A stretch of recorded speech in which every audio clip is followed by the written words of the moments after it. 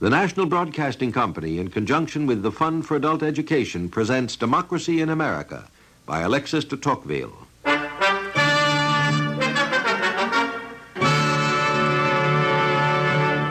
When the American people are intoxicated by passion or carried away by the impetuosity of their ideas, they are checked and stopped by the almost invisible influence of their legal counselors.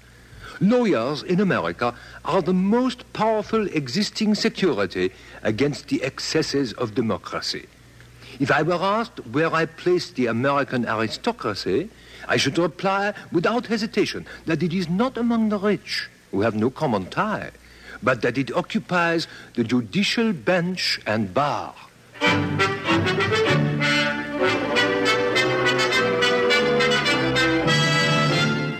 The Aristocrats of Democracy. A study in American law and lawyers. Item 12 in the series Democracy in America, prepared by the Division of General Education of New York University, under the direction of George Probst, American historian. A series designed to bring to life the America of the 1830s, as recorded by Alexis de Tocqueville, and so to illuminate the image of democracy itself. A study in American law and lawyers. The Aristocrats of Democracy.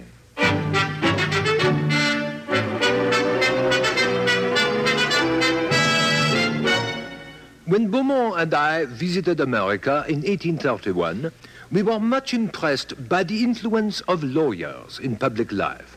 For, of course, the government of democracy is favorable to the political power of lawyers. For when the wealthy, the noble, and the king are excluded from the government, the lawyers take possession of it in their own right, as it were, since they are the only men of information and sagacity that the people can choose. Well, Tocqueville, you feel that the lawyers are always on the side of order. Lawyers, Beaumont, aren't afraid of tyranny. What they don't like is arbitrary power. Also, lawyers are trained to rely on precedents, and this makes them very conservative. I think it's rather sweeping to maintain that American lawyers are always conservatives on the side of order. No, I don't say that all members of the legal profession are at all times the friends of order and the opponents of innovation, but merely that most of them usually are. Remember our talk with Mr. Albert Gallatin, who had been President Jefferson's Secretary of the Treasury. Lawyers occupy the first rank in society. They exert a great influence. The result is that lawyers here are rather conservative. But that is surprising. Very often in Europe they are restless. They often cause disturbances. Lawyers mainly contributed to the overthrow of the French monarchy in 1789. Well, it's different here. Now, of course, if it wasn't for the lawyers, some things might be easier. Our civil laws, for example, should have been revised long ago. But, of course, the lawyers profit by all the abuses and obscurities, and so they defend them. It is to the interest of the lawyers to have the laws as unintelligible as possible, since no one would pay them for advice concerning laws which could be understood. So American lawyers don't improve the civil laws. It is curious for us, two French lawyers, to hear your complaint against the stationary spirit of lawyers and the prejudices they have in favor of existing institutions. Well, Mr. Tocqueville, they compose the majority of the members of the legislatures. What about your judges? Are they also lawyers? What sort of judges do you have? Well, the magistrates are all taken from among the lawyers. I understand your lawyers form the highest political class and the most cultivated portion of your society. Very true. And the bench is sustained only by public opinion. And, of course, it makes continual efforts to retain it. Its integrity is beyond question. I regard the bench, upheld as it is on every occasion by the body of lawyers, as the regulator of the irregular movements of our democracy, the part that maintains the balance of the whole machine. And notice this, because it's very important. The judges are able to refuse to apply an unconstitutional law, and this means that they are, in a sense, a political body.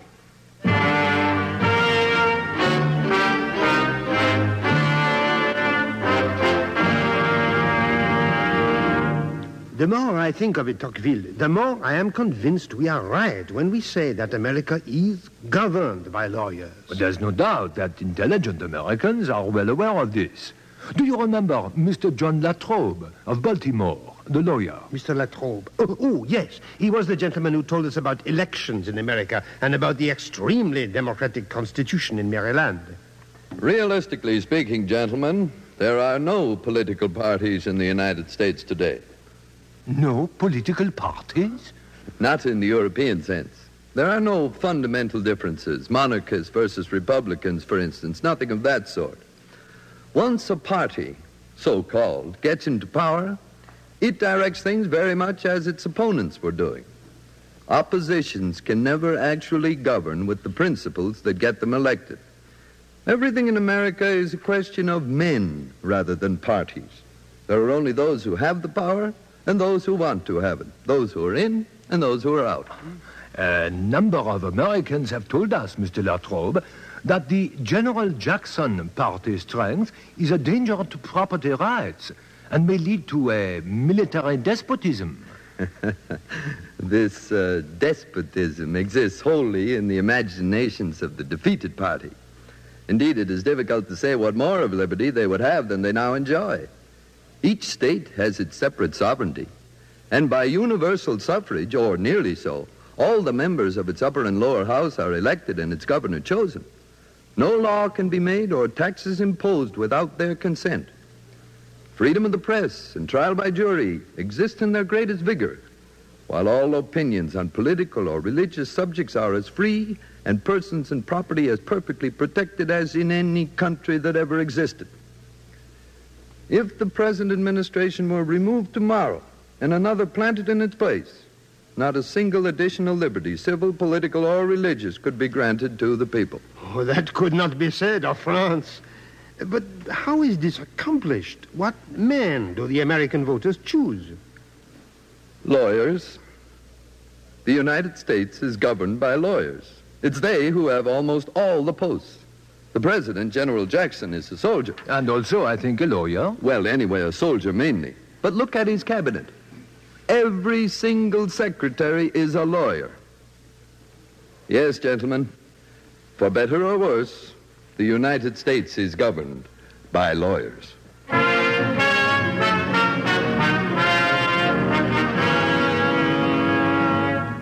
But many of these things Beaumont and I saw for ourselves.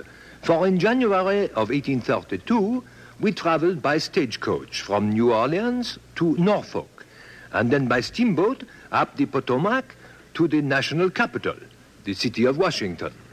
How well I remember that journey up the Potomac. We spent it in the company of a most wise and intelligent American, Mr. Joel Roberts Poinsett, a former ambassador to Mexico and a personal representative of President Andrew Jackson.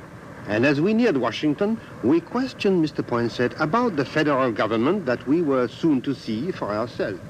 Do you really think, Mr. Poinsett, that this complicated federation of states can be made to work? I think it's the only thing that will work. For my part, I don't believe in the duration of a great republic unless it be a federation. Of course, gentlemen, the Constitution of the United States is a difficult and complicated instrument. I understand that, Mr. Poinsett. Everything must rest, I suppose, on the people's choice of representatives. Well, mostly they choose men who flatter them.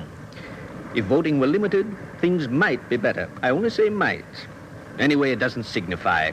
It's in the nature of a democracy that the qualifications broaden irresistibly until everyone has the vote. Well, universal suffrage is by no means a guarantee of the wisdom of popular choice, whatever its advantages may be. This is not one of them.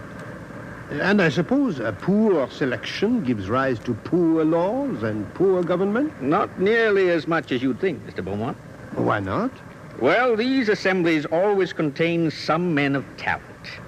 From the first days of the session, these overwhelm the others and dominate business entirely. It's really they who make and discuss the laws. The others vote blindly. We have had representatives who didn't know how to read or write. I suppose many people don't care. But surely they must care about the president. Doesn't the nomination for president excite real political passions? It certainly puts the interested parties into a great commotion. It makes the newspapers make a lot of noise. but the mass of the people remain indifferent. The president has, in the last analysis, so little influence on their happiness. To tell you the truth, Mr. Tocqueville, it's Congress that governs, in my opinion. Well, one or two strong presidents might make a difference. Who knows? Oh, Beaumont, I can hardly wait to get to Washington and see all this for myself. Well, you won't have long to wait. You've been looking at Washington for the last 5 minutes. There, on your right. What? Washington? Is this the capital of the United States? Sure, it's the outskirts. Haven't you noticed the houses? A few cabins dotted about on an arid plain. Look at it with the eyes of an American, and you'll see something very different. We predict a population of 1 million very soon. In the meantime, Washington, whatever it may look like today with its 20,000 people, is still the home of the 3 branches of government: the President, the Congress, and the Supreme Court.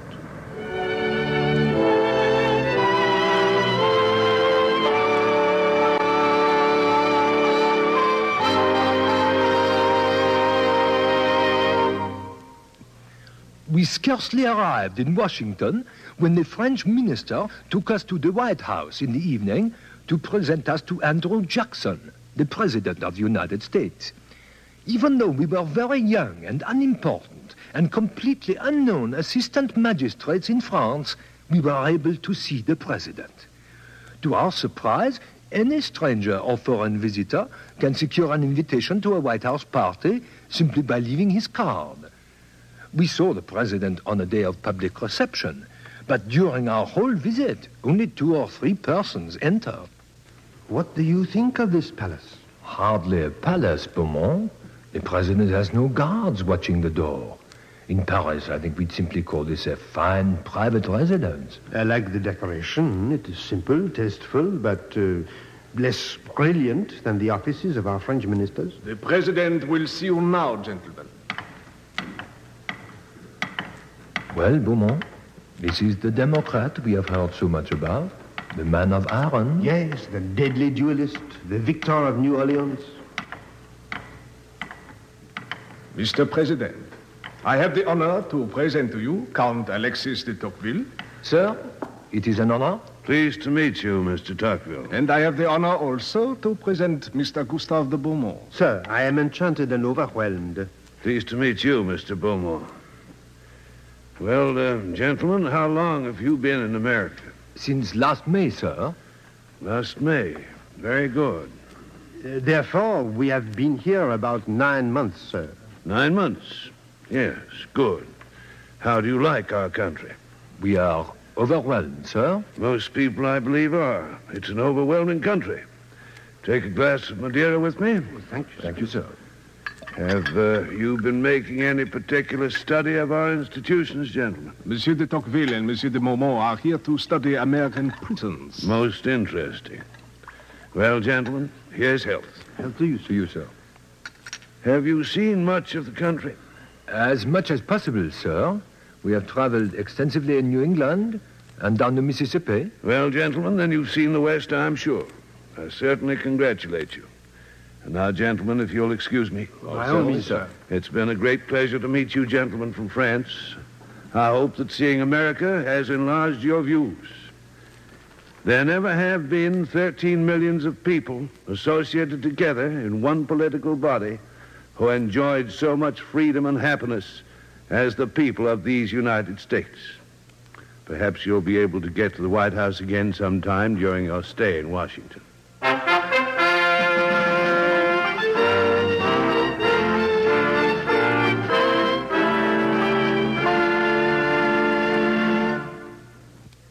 Well, Beaumont. Well, Tocqueville? General Jackson. An old man. What is he, 66? But full of vigor. Not a man of genius.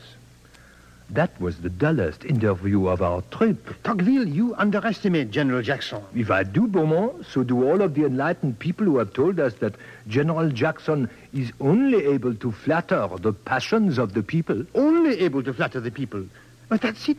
I think that the presidential leadership of General Jackson, the popularity of General Jackson, is a most mysterious and remarkable thing in this democracy, which apparently seems to be governed by lawyers. In every country, military glory has a prestige the masses can't resist. Yes, but does that explain General Jackson's presidential leadership?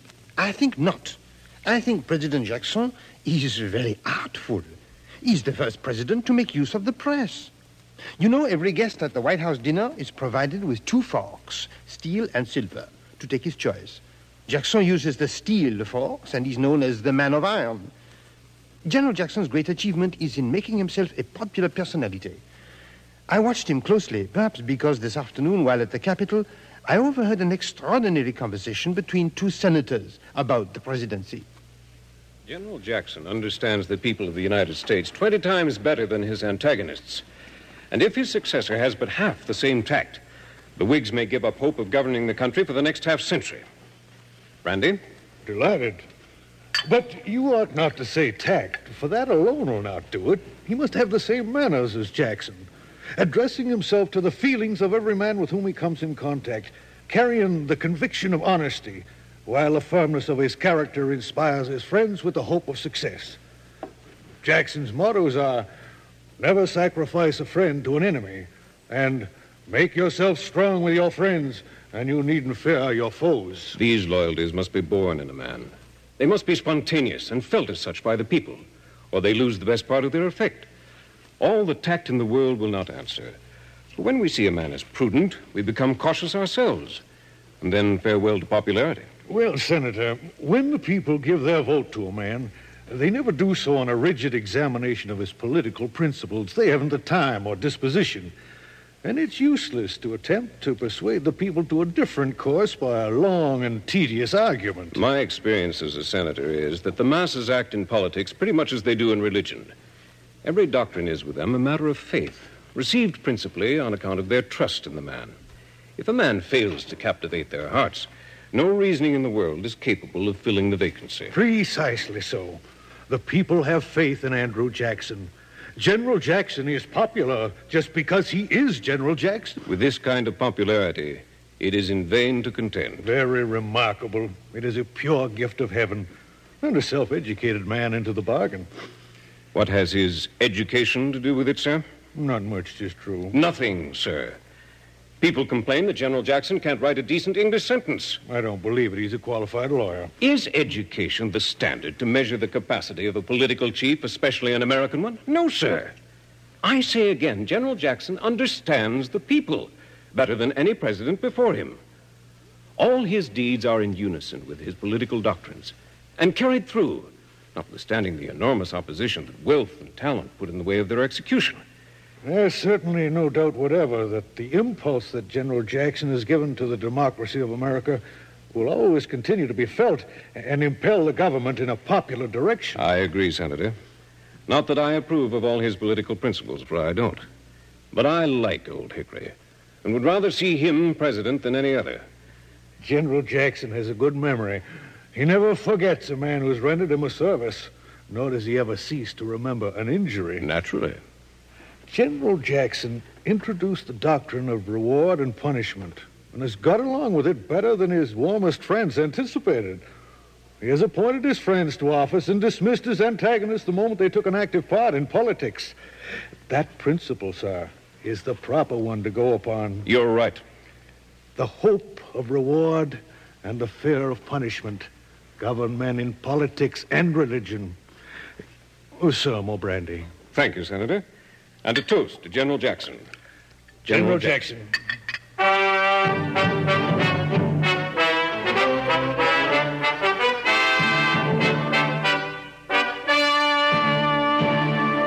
Jackson, he was wide awake and wasn't scared at rifles, for well he knew what aim we'd take with our Kentucky rifles. And down there stood our little force, none wished it could be greater, for every man was half a horse and half an alligator.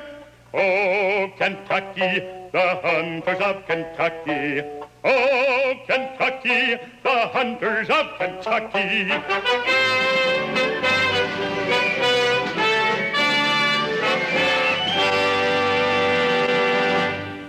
After we saw the president, we saw the Congress. We stayed 2 weeks in Washington in January of 1832, meeting the Secretary of State, congressmen, senators, having dinner with ex-President John Quincy Adams, and seeing the Capitol. Mr. Poinsett was our guide, and we spent almost all our days in the Senate and the legislature. Let me take you into the House of Representatives. This is a great place for talk, gentlemen. Mr. Speaker, during the Revolutionary War, David Gordon lived in Mecklenburg County, Virginia, a county then and now celebrated for raising fine horses.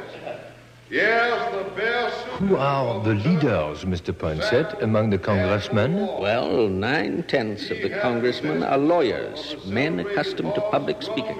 Do you know, Mr. Poinsett, I am convinced that the profession of law is the only aristocratic element that can be peacefully combined with democracy, and usefully and permanently combined. Oh, come, Tocqueville, lawyers aren't such wonderful fellows as all that. I know all about their inherent defects, but without this admixture of lawyer-like sobriety with the democratic principle, I question whether democratic institutions could long be maintained. I'm accustomed to think of lawyers as something of a nuisance. But you, Mr. Tocqueville, speak of them as if they were essential to make democracy work. That is it exactly. I cannot believe that this republic could hope to exist at the present time if the influence of lawyers in public business did not increase in proportion to the power of the people. Well, it's true that the legal profession, Mr. Tocqueville, is the nursery of our Congress. What is this issue before them now? I believe they are talking about a horse. Amy Darden's horse. It's a celebrated case. The case of a horse in Virginia that was requisitioned over 50 years ago in the War of Independence and somehow never got paid for. It'll need an act of Congress to settle. It's a big emotional issue. This fellow's Mr. Claiborne, a representative from Virginia. Listen to him go. The people, Mr. Speaker, have equity jurisdiction. They are sovereign. We represent them here. We will take chancery jurisdiction then and pay this debt. Sir, I have been astonished at the tone adopted in speaking of Mrs. Darden's horse, Romulus.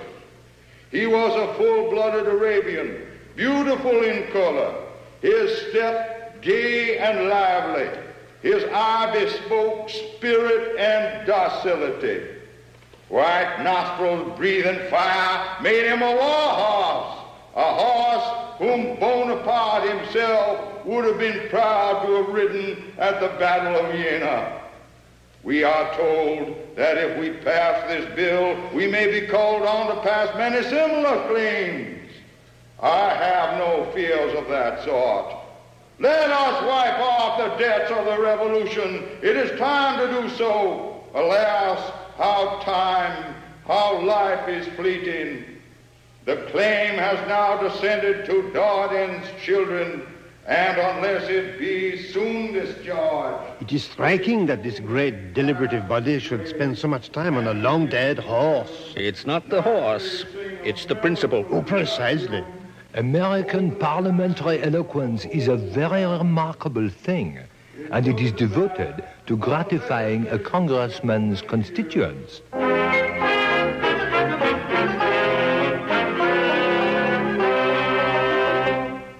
And what, Mr. Poinsett, goes on in that part of the Capitol building? Today, nothing. But that, gentlemen, is where the third branch of the government meets. The Supreme Court, under the powerful direction of Chief Justice Marshall. What a task they have. I have gradually learned that the peace, the prosperity, and the very existence of the Union are vested in the hands of those federal judges. Without them, the Constitution would be a dead letter. The executive appeals to them for assistance against the encroachments of the legislative power. The legislature demands their protection against the assaults of the executors. They defend the Union from the disobedience of the states from the exaggerated claims of the Union, the public interest against private interests, and the conservative spirit of stability against the fickleness of the democracy. The Supreme Court judges, especially as led by Justice Marshall, do have enormous power. Yes, but it is the power of public opinion. They are all powerful as long as the people respect the law. But they would be impotent against popular neglect or contempt of the law. They must be statesmen as well as judges. Yes, they must be wise to discern the signs of the times, not afraid to brave those obstacles that can be subdued, but at the same time ready to turn away from the current when it threatens to sweep them off and the supremacy of the Union and the obedience due to the law along with them. I think that if the Supreme Court is ever composed of imprudent or bad men, the Union may be plunged into anarchy or civil war.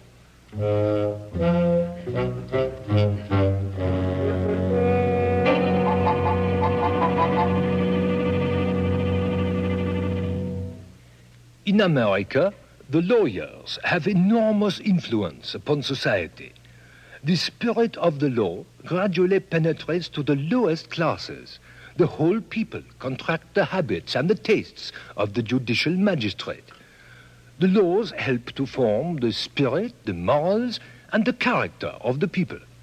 All citizens are obliged to borrow in their daily controversies the ideas and even the language peculiar to judicial proceedings. The language of the law thus becomes a common tongue. The lawyers of the United States form a party which is but little feared and scarcely perceived, which has no badge peculiar to itself, which adapts itself with great flexibility to all social movements. The aristocracy of America is on the bench and at the bar. The legal profession extends over the whole community and penetrates into all the classes, acting upon the country imperceptibly and finally fashioning it to suit its own purposes.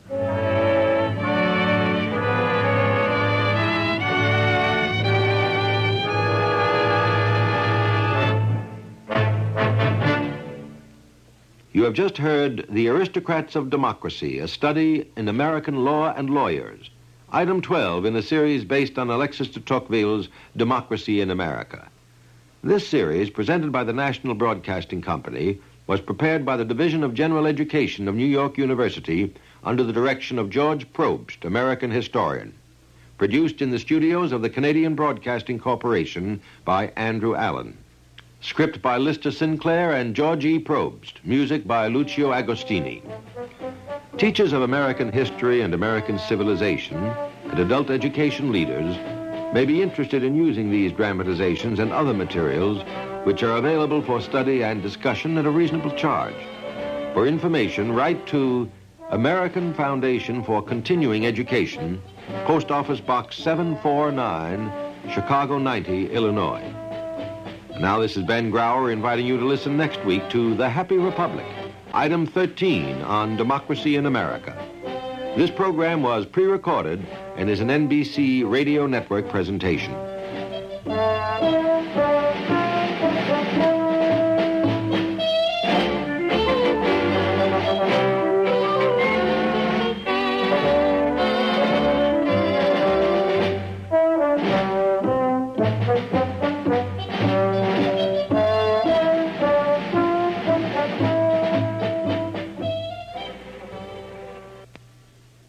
Keep an ear to the world around you. Tune to NBC Radio.